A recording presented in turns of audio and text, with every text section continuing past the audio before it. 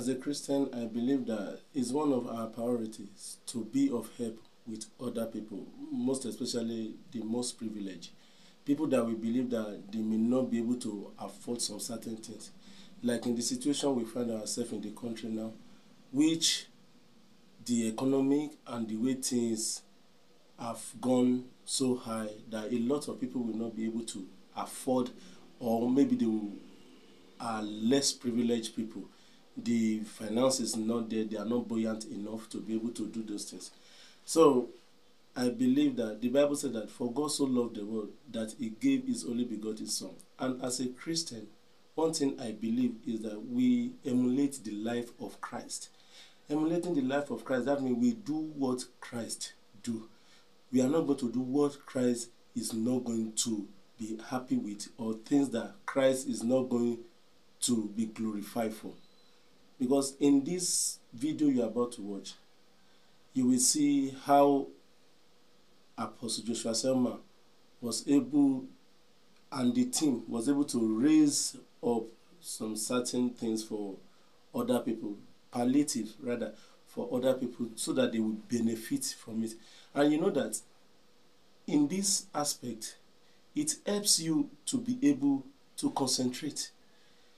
Not giving palliative, not giving food so that you can eat and go do other things. It strengthens you so that you'll be able to do the work of he that sent you, so that you'll be able to follow the gospel, listen to the gospel, have strength to be able to pray. I believe that our purpose as a channel is to help you grow spiritually. And the content we are bringing to you, they are not content to just make you feel like, okay, so this is what we saw on the social media and this is what the social man of God do. We try to bring it so that you know. No, all what we are doing is to portray the life of Christ, to make you know that Jesus loves you, so that you can see this thing and have that heart of giving to other people too, so that it will help you to be able to live a life of sacrifice for other people. Not to make other people jealous, but to help us to do that which is right. The love we are talking about is not until you withhold everything to yourself. Love is sharing. And Jesus Christ came and gave his life because he loves us. Thank you so much. Please don't forget to subscribe. Touch the notification bell so that you can get every update. Is doing, and like I've always taught, the church is light. We are also salt. We're not given the ministry of complaining and grumbling and pointing fingers one to another. And we are not called to do everything, but we are called to do our best. And so we decided to set up a little palliative to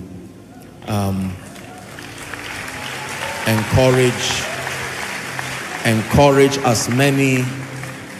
Hallelujah. Now, all fingers are not equal. The church is a school, it's a training ground.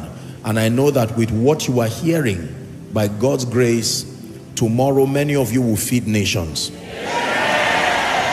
But God and us have not been given the ministry of magic. It is line upon line, precept upon precept. No matter how attentive you are, you will not become in one day. It takes a while. Are we together? And so our assignment is to reveal to you the picture of your future from the word. But whilst you are evolving into that glorious destiny, it is also our mandate to communicate the ministry of mercy and midwife your growth so that you are not discouraged. And so when we do the things that we do it expressing the love of Jesus. We're a very responsible ministry, and it would be unfair to deafen our ears to the cries of people. We also once cried, and when we did, God raised people as instruments of mercy who were there to support us so that we are not discouraged. And now that he has helped us, we must communicate the same ministry of mercy. Hallelujah. And so we decided to just do something to put together. We ordered some bags of rice. And by the way, I want to thank all who are part of the committee that set this up, you know, getting the bags of rice,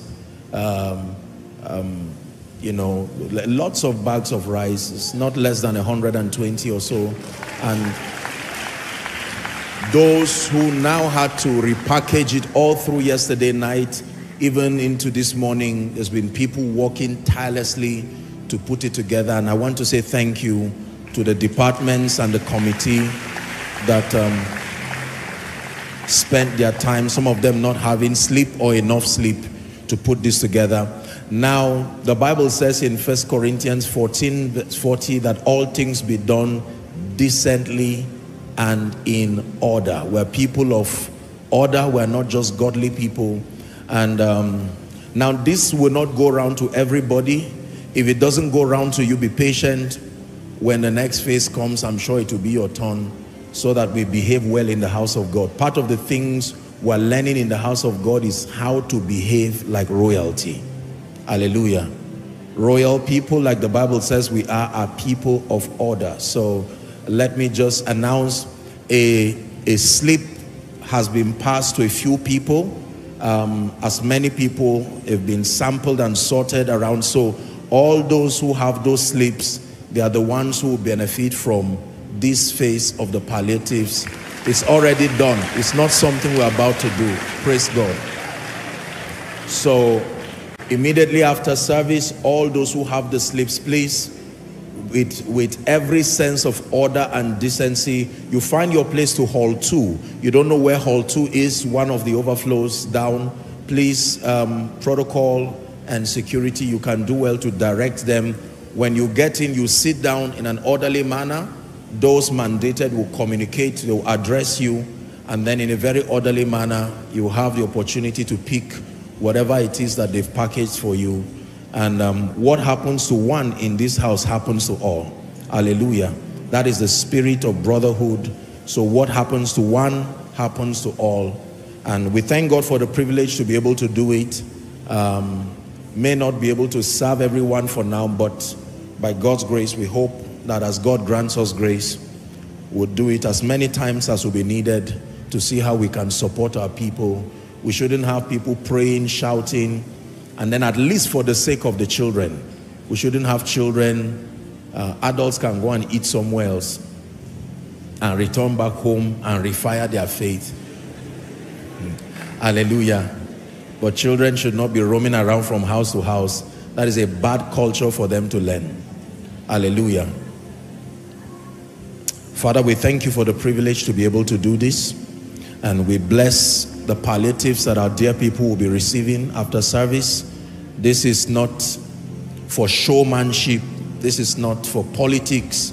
We do this from a standpoint of love, but we do this as a lesson to help believers evolve to become responsible Christians. That beyond praying in tongues and shouting hallelujah, we must be light and be salt indeed. I pray that this will inspire someone to do the same within their neighborhood, inspire someone to do the same as much and as far as your resources can allow. And as you commit to doing that, may the Lord bless you. In Jesus' name I pray. I believe in practical Christianity. For as long as our Christian experience ends in just praying in tongues and shouting, as spiritual as that is, we will only remain a nuisance to our world and to society. We must translate spirituality to a context that affects territory. First spiritually, then help their philosophy and their understanding, and then of course economically. The church is not a poor place. We'll be lying if we say the church is a poor place.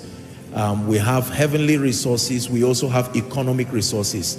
And from that which God has given, we must do well to support what the government is doing, to support what well-meaning citizens. We're not just Christians, we're citizens of our various nations, and we owe it to be sensitive and attentive to the realities of the time. And so this is what we are doing as our contribution to helping alleviate the pain.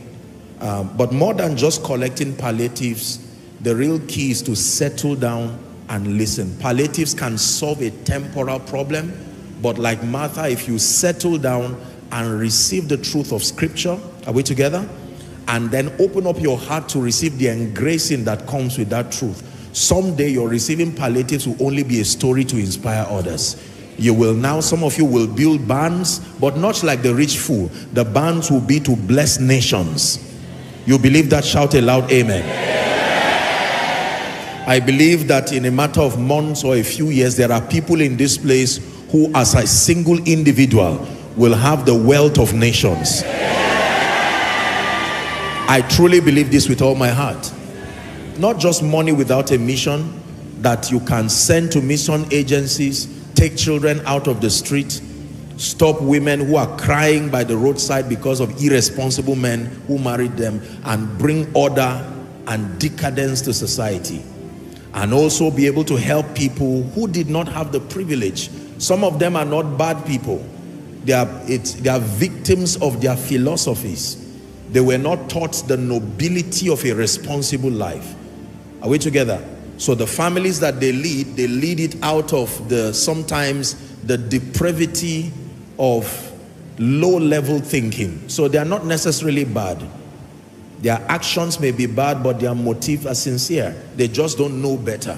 This is why the church does not stop as a charity organization. We are primarily a spiritual platform that communicates truth that is based on Scripture, that is intended to, number one, connect people to Jesus, then connect people to the principles of the kingdom, and release grace from that understanding that empowers them to live heavenly, meaningful lives of dominion and dignity. That looks like your life. Shout amen. Amen. Hallelujah. I believe this video you just finished watching have inspired you a lot so that you can live a life of sacrifice for others. I believe your love for others will grow, most especially in time like this, so that you can stretch a hand of love to others by sacrifice or by giving them what you know they need. Thank you so much. I believe that your level of giving will actually increase now. I believe you are a changed person already. I believe that your spiritual life is actually growing and you are making impact. Thank you, and see you on our next video. God bless you.